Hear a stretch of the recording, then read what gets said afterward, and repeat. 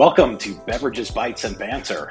This is a show where Spencer and I talk about the most important things in life, things like coffee and whiskey and technology, things like important life lessons we've learned over the years.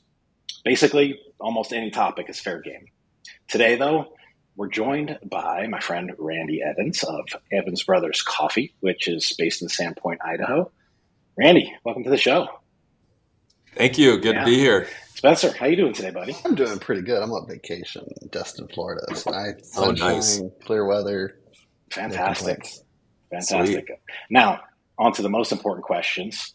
What are both of y'all drinking? Randy, you go first. What are you drinking today? I'm drinking a Kenya Kamwanji AB.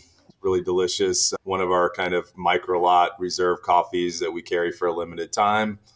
Yeah, delicious coffee. It's got some nice like red currant fruit flavors, a little chocolate, super balanced. Kenya, classic Kenya profile. Actually, it's really good. What's the difference in the AA and the AB? I don't know if I've heard of the Kenyan AB. It's more referring to the screen size of the bean, not necessarily quality, but an A, like a double A, would be a larger size bean, and the AB's a little bit smaller. But, sometimes the ABs or the smaller beans are actually better than the larger beans at times. Yeah, I can imagine they might get more flavor kind of. Yeah. Sort of like almost like when you think of like a pea berry coffee, it's really condensed, flavor. So, yeah, it's delicious. Every time I hear Randy talk about coffee, I realize I know nothing about coffee.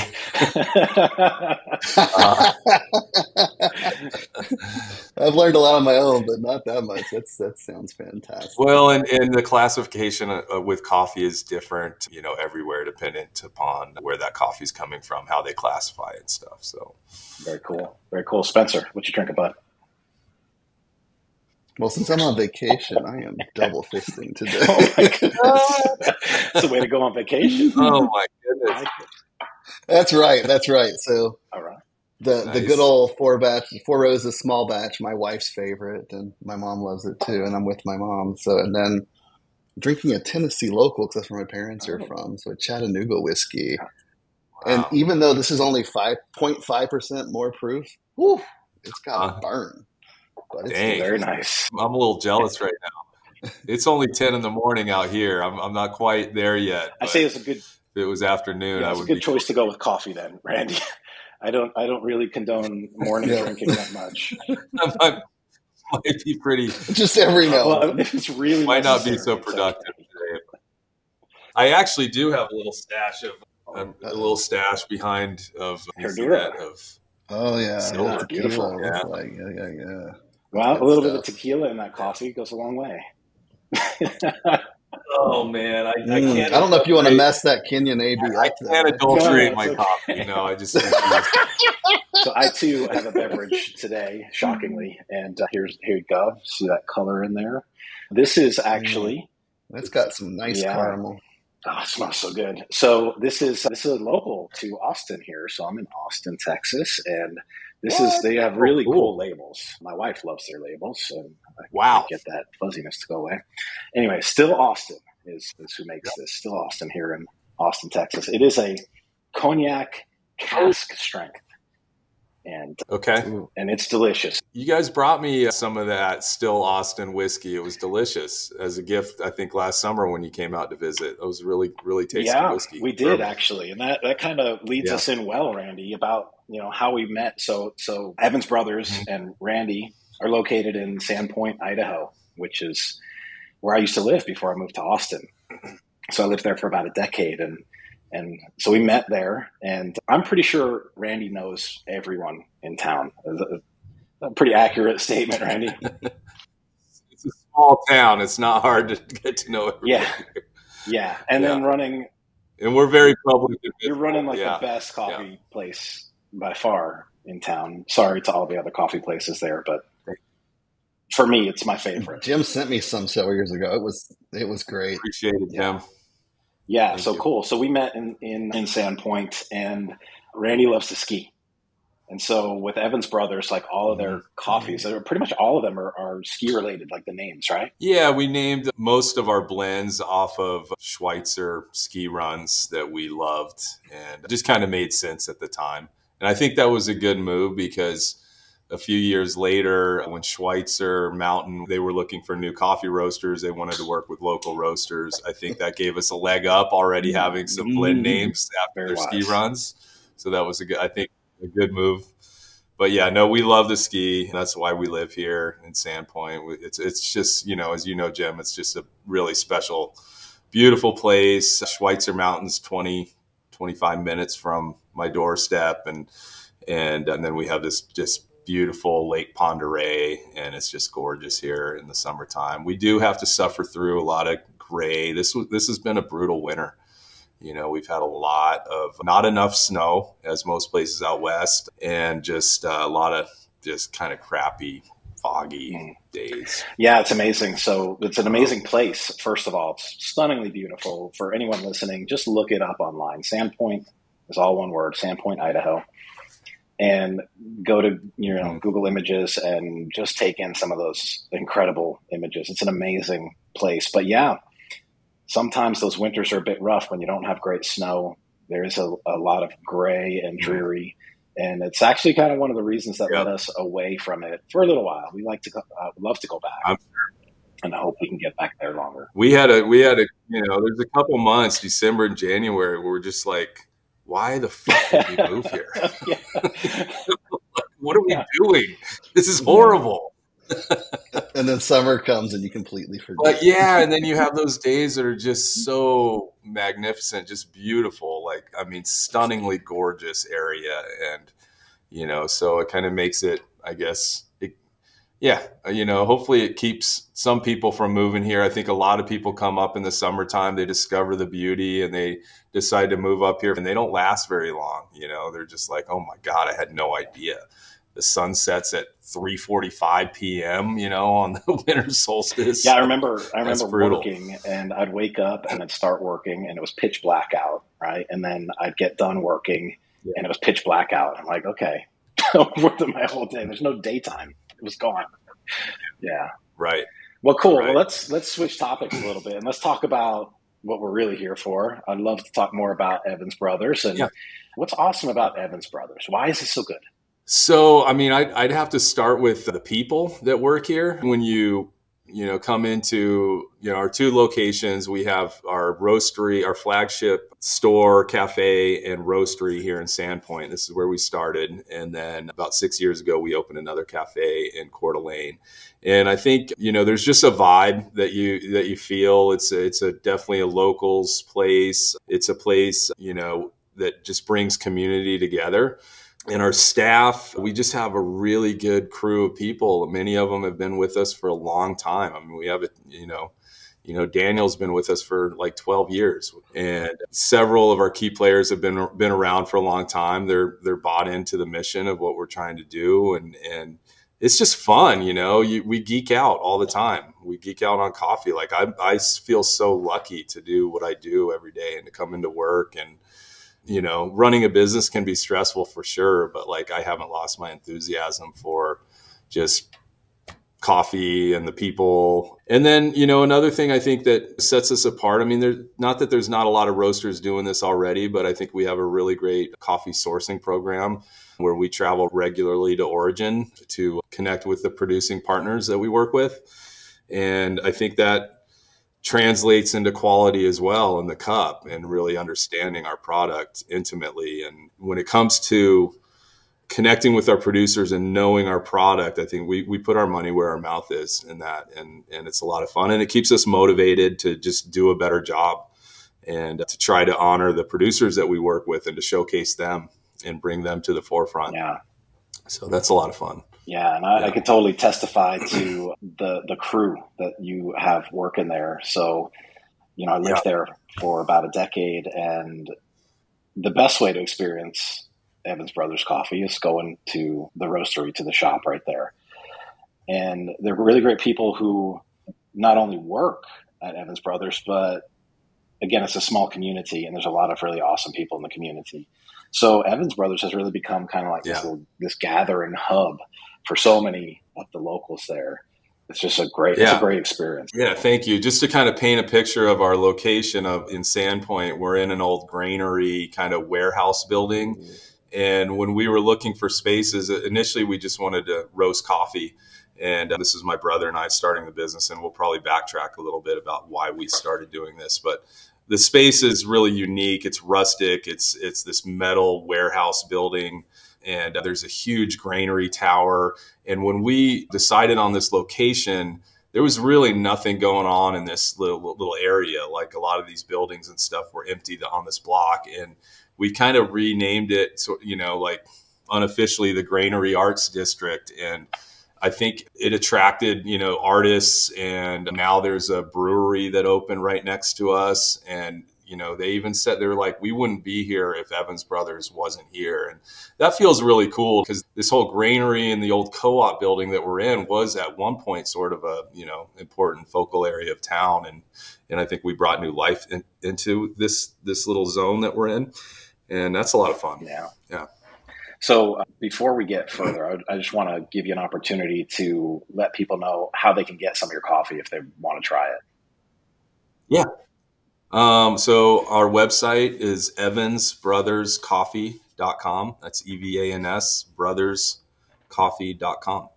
And we have, a ton of blends on there, a ton of single origins. We're rotating coffees frequently, bringing in new exciting things all the time. And that's probably the best way. Awesome. And I think you mentioned, you take trips, you visit the folks who are growing the coffee. Don't you publish or post on your website also photos and information about those trips sometimes? Yeah, absolutely. In fact, I got to get this blog post out soon. That's sort of on my list. From Sumatra, I was able to go to Sumatra in November, and that was pretty cool, really unique experience. Very far travels to go there, but I just fell in love with that origin. Previously, I was never a big fan of Sumatra coffees, but now I am. Now I'm like, I get it. I understand why they do the wet hold process that's unique to that country. And so you can find more information if you kind of dig deep into the website. Rick, my brother, and our manager from Coeur d'Alene just got back from Costa Rica. They were connecting with some producers that we have bought coffee from in the past, and maybe some new ones that we'll likely bring in as well. And then we're sending Daniel to Guatemala. He's leaving in a couple weeks to Guatemala. So it's awesome, some good travel this year. We were kind of like backlogged on that with COVID for a couple of years, couldn't really travel. And so now it's nice to kind of get back and go connect with the people. And it's so rewarding. And you see the excitement from the producers when they meet us and talk to us and just, getting to understand their challenges a little more. And it's just extremely motivating. When we get the coffee, there's already been so much work done.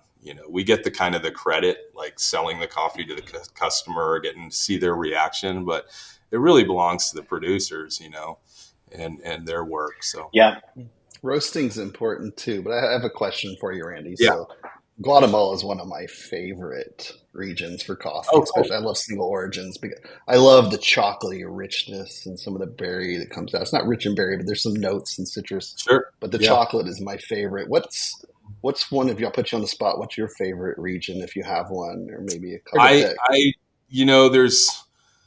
If I had just come back from Guatemala, like I went last, like I would, be like, I'm in love with those coffees as well. I love the chocolate and the caramel and the blackberry that you get. But I love the East African coffees the most. I love Ethiopia coffees. I love Kenya coffees. It's, Ethiopia is the birthplace of coffee. So they have all these just unique, almost like unnamed coffee varieties that you don't get anywhere else. A lot of heirloom varieties of coffee out there. And so it's just fascinating. And they're just like Ethiopian coffees just tend to be like kind of elegant and just beautiful and tea-like almost. It was a Really love it. sun-dried Yirgacheffe that got me into single Nice. origin coffee. Yeah, so like a natural process. Yeah, sun-dried Yirgacheffe. Yeah, fantastic. I love that too. And those are really great. I love those naturals from Ethiopia are really great in an espresso blend or even as a single origin. It's just got that syrupy body to it. And I love natural processed coffees. And we get some from Costa Rica as well, naturals and honey processed. Yeah, it's awesome. Cool. Well, so yeah, those are my favorite. East Africa. That's what I love. what I'd love to know Yeah. a little bit more about, Randy, is a little bit of the backstory on Evans Brothers Coffee. So there's a lot of people that love coffee, Sure. but few Okay. people are bold enough to be like, you Okay. know what, I'm going to start my own coffee business. Right. So how did all Right. this started? Yeah, so my wife and I, we lived on Maui back in the early 2000s. We were living in Bellingham, Washington, and we were sick of the rain, and we'd honeymooned on Maui, and we decided, let's just move here. You know, we're in our early 20s, and so we made that leap. And I was supposed to start in the Maui dive shop like that week, I think, that I got there. And she was a school teacher, so she had a job teaching school at the middle school. And 3 days after we arrived, 9/11 happened. And so nobody was flying for a while. If you guys remember that, it was kind of a very weird time. And so we weren't sure we were going to be able to make it work. And I just was looking for jobs anywhere I could find. And they were opening the Honolulu Coffee, which had 5 or 6 locations on Oahu, was opening their first Maui location. And they were already under construction. And I think maybe he had a manager and that manager fell through, but they put it out there. I applied, got the job to open and manage that first Maui location, had a lot of autonomy, and it was a great company to work for because they were very focused, on high-end specialty.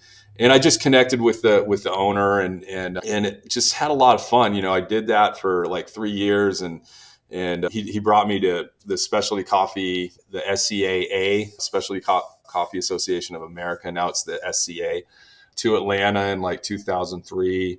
And I just saw the industry for what it was. And it was just fascinating to me. I mean, it was like everybody that has anything to do with the coffee industry was there. And so I fell in love with that, wanted to learn more, wanted to get into roasting. And then we went back to the mainland. And eventually I got a job with a company on Bainbridge Island called Storyville Coffee. And I started out as the apprentice roaster there and then became the head roaster for that company. I was just trying to educate myself, learn as much as I could. I was, prior to that, I was like geeking out home roasting. And so, yeah, I did that for a few years. And then I ended up taking a job in Sandpoint for an equipment manufacturer. And we moved our family, like our oldest daughter was like 2, and then our youngest was just born. And this was another one of those, like, it was an equipment manufacturer for the coffee industry, coffee roaster manufacturer. It was a good job. I took a sales job, and then all of a sudden, right after I started, the housing market collapsed, the housing bubble, 2008. And I lasted like 3 months and got laid off over Thanksgiving. And it was brutal, I mean, even the week that I started, like they were laying people off, and I was the new sales guy, all this pressure, and these things just weren't selling at that time. So long story short, I had already bought my season pass. My brother, he comes into the picture as well. So he had kind of like resort sales background. He was the director of sales at the Four Seasons in Santa Barbara. He also lived on Maui, worked for Grand Wailea Resorts, worked for Hyatt, things like. So he had that background. Then he was kind of doing real estate. And he was like, what's a cool ski town that you guys would think about moving to? And so this is backtracking, but I said Sandpoint, Idaho. And so he moved his young family out here around the same time. Wow. And it was cool. We hadn't lived in the same town for like 10 years at least. And he's just two years older. And so obviously real estate slowing down for him as well. We're riding the chairlift up at Schweitzer, and he's like, what do you want to do? I'm like, I want to stay in Sandpoint, and, I want to stay in specialty coffee. This is what I love to do. And he was like, why don't we put a business plan together, and see if we can get a small business loan, borrow a little money, from parents to help us get started, that kind of thing. And so, I couldn't believe it, but we did. We put a business plan together, and we worked with a business coach and everything, and we got a small business loan to get a roaster and get started. And so it was really just kind of organic. Didn't know I had the experience of working for other companies. I learned what I didn't want to do and what I wanted to do. But it was, you see a lot of these companies, they come in, they have no coffee experience, but they look around at these really cool sort of third wave coffee shops and they get a ton of money and they do this beautiful build out. That wasn't us. Like that was like, we were just like scraping by, organic. Like we didn't borrow enough money from the bank, to grow that quickly. But in hindsight, I think that might've been good because we learned a lot, and we kind of grew a little more organically and our customers grew with it. And we made improvements to our roastery as we could afford to do it. And then, so initially we were just wholesale roasting. And then eventually a couple of years into it, we're like, there was enough interest in what we were doing locally. We're like, well, let's, build out a little espresso bar, and threw $10,000 towards this kind of shitty little build out. But it was unique and people started coming in and then we just kept making improvements and trying to get better. And we did a rebrand and here we are 15 years later. I can't believe it. It seems like it just flew by. That's amazing. But it sounds like you could have been victimized by all of those changes in life, but you made it like a beautiful blessing and just I know it's blew really, it up, not just for you, but the community. Totally. It is. It's really cool. The community really embraced what we were doing. And it feels really good when, you see it like, Christmas time or whatever, people come in or somebody's family is visiting and they want to bring them somewhere kind of unique in Sandpoint. And they bring them to Evans Brothers. We're one of the stops, and I think that's really cool. Like I said before, like we've got a great team and we're all kind of like, we kind of lift each other up and it's just fun to have passionate people around that you work with that keep you motivated and excited. And they're completely bought into what we're doing as well. And yeah, it's super fun. We're going to, leaving tomorrow, going to Portland for Roast Summit, me and Daniel and Emily, another one of our roasters, and looking forward to that. Just kind of 2-day geeking out workshops and seminars and stuff. So, now, don't you guys win awards fairly regularly?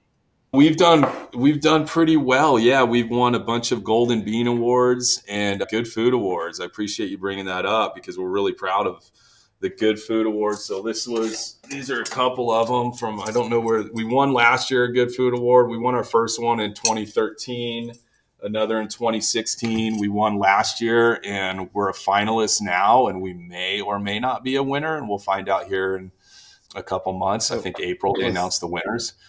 So is that Good Food for food or Good Food for the coffee division? So Good Food Awards has several categories like beer, wine. It's kind of like the Oscars of the slow food movement, of craft food movement. Like seriously, check it out if you haven't. It's badass. Like the ceremony it started in San Francisco and now it's the ceremony's in Portland in April. And we've gone each time. It's a black tie affair. You get your awards on stage. You have really cool keynote speakers. Alice Waters, she's sort of like the grandmother of the sort of slow food movement. She was a keynote speaker one year and it's just a lot of fun. It's celebrating just craft producers. And so it would be beer, wine, chocolate, charcuterie, preserves, coffee. Like there's a ton of different categories and it's a really difficult award to win because there's thousands of submissions.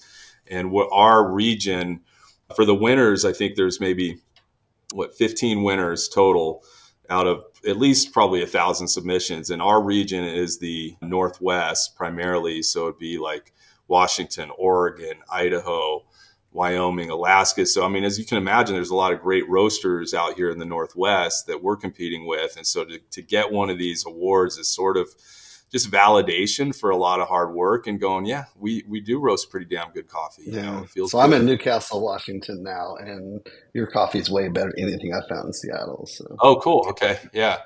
Yeah, I'm gonna have to plan a little trip to come see you guys and stop by the other good food places on the way. Please do my own little diners, drive-ins, and dives, but with this food award place. Next time you're in the grocery store, you'll see that little emblem too, the Good Food Awards. People will put that on their packaging, Good Food Award finalist, Good Food Award winner. And yeah, I definitely encourage you to check it out online and just see what's going on there. And it's just a great thing. So we're pretty stoked to have won some of those awards. We got the first one in 2013, sort of when they first started, and then didn't get another in 2016. And then we were maybe a finalist 1 or 2 years. And it took a while to get that third one, and it was 2023. And it was like, all right. And then I think we might get one again. So I'm pretty stoked about that. Congratulations. That's phenomenal. Thank you. Appreciate it. Awesome. Yeah. Well, I'd love to tap into your knowledge a little bit about coffee. So I think Spencer has already mentioned he loves single origins. Personally, I make a lot of espresso at home, and I really prefer blends when I make espresso. Generally, occasionally there's been some amazing single origins that I've made as espresso, usually on your recommendation, Randy, actually. And those are the ones that turn out really good. And then, of course, there's some single origins that I try and make espresso out of, and I'm like, I don't think I'll do that again. So talk me through single origin versus blend, and what do you think about this whole drip versus espresso? Is there one that lends itself better? Do you have any favorites? Yeah, I mean, I like some of the bright, like for me, like if I'm brewing a cup of coffee at home, I usually like a nice single origin. I just like to taste that coffee specifically from that farm, kind of, and I think in those terms when I'm tasting coffee a little bit.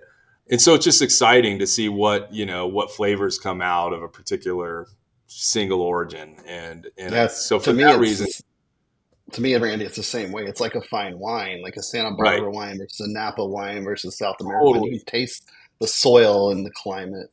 100%. And same thing with wine, there's some amazing blends, out there. But I usually go towards like a Cabernet or something like that from a particular estate. And so similar with coffee. However, there's blends are not to there's an art to creating a good blend. And the purpose to me for a blend is to create an experience that a customer can return to again and again. And so it's just having that consistency, and it's your signature. It's like, okay, this is our breakfast blend. This is our dark roasted big timber, and people really love those, and so you try to be really consistent. A lot of single origins we may book for, coffee's seasonal. It theoretically has a shelf life. Once it's harvested and dried to the 12% moisture in the green coffee, you can hold it for a year.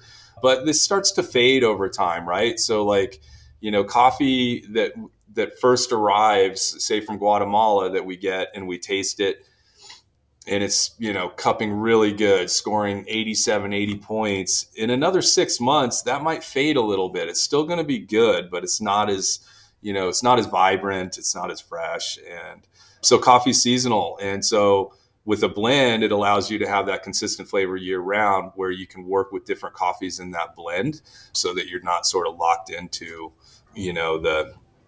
a coffee that's fading, for example. So if we have a bean that's in a blend that starts to fade a little bit, we'll find something else that can bring similar character to that blend and just try to keep it consistent. And so I don't have I agree with you, Jim. I do a lot of single origin espresso as well, but lately I just love coming back to our Headwall espresso and tasting that. That's delicious. Yeah. I love where it's hitting right now. Yeah, appreciate it. And then so what's in your Headwall espresso? Because I haven't had that. I'm curious, the trip around the world it takes you on, the notes. Sure. Yeah. So the Headwall it's Guatemala, Huehue Tenango it's organic Guatemala from the Huehue Tenango region, as well as a little bit of Brazil, like soft, nutty Brazil to kind of soften it up, maybe 20%. And then we also have 2 Ethiopian coffees in that blend right now, a washed Ethiopian as well as a natural Ethiopian. So it's just it's a well-rounded blend. Yeah, thank you. It's everything I want. And I'm over here doing more and more. To me, it's hitting the money right now too. Right now, there's times, where the blend, it kind of strays, and, it's always, coffee's so elusive. You're always chasing after it. And, and it's I love it when it's just hits all the marks, and I feel like that's what's on your website later today. Then ordering up some. Yeah. Well, let's talk a little bit more about Evans Brothers. So, where are you going from here, right? You've got a couple of stores. You have 2 stores right now? Mm-hmm. We have 2 locations. We had opened a third one, as you know, in Spokane, and that was really tough timing. That was, literally it was November that we opened, Thanksgiving, and then COVID hit 3 months later or something. And then we We had to close for a while and reopen, and just some challenges, and it wasn't the greatest location. So we did close that. Right now, we're really just focusing on our wholesale. We've got a lot of cool stuff going on right now this year. Like, I feel we're going to experience some pretty good growth on the wholesale front. The cool thing is the last 2 years, or like 2 years ago, we were able to buy the building that we're in. So sort of the 5-year plan is to really make some big improvements to grow our roastery operations and move them down to the farther end of the building. And just, it allows us some room to really grow and expand. We're kind of busting at the seams in the space that we're in right now. So I'm excited. Every year about when I that. head back to Sandpoint, there's just this line of people every day just waiting to get their coffee and delicious baked goods. Yeah, summertime. You have this coffee cake there that is like ridiculous. That's the one thing that every time I go back, I'm like, all right, we're getting some coffee, and I'm getting one of these coffee cakes. Right. That's from Evans Brothers. Yeah, no, it's cool. Yeah, it's been fun for sure. You know, as far as opening more locations, if the right location came along, it's not something we're actively seeking out right now. This year, our focus is really. I think that's wise. I've also mentioned to you many times that I really feel like there should be a Evans Brothers South edition, really, really far south, like right next to me in Austin here. Like Austin, Texas. Love it. Let's talk some more. It's so necessary here. There's a lot of great coffee in Austin. Don't get me wrong. Some fantastic roasters here. There really is. Yeah. But there's not a lot of fantastic coffee shops out where I live. So I would love to have Brothers right down the road. There's still room for more in that area. Tremendous room. Yeah. I mean, Austin is such a foodie town, you know. I just love it, and it's cool that, you know, coffee in the Southeast. Like, I remember my parents live in Charleston, South Carolina, and I remember going there. Well, we lived there after Maui. We went there for like 2 years when our daughter was born, and we wanted to live near family.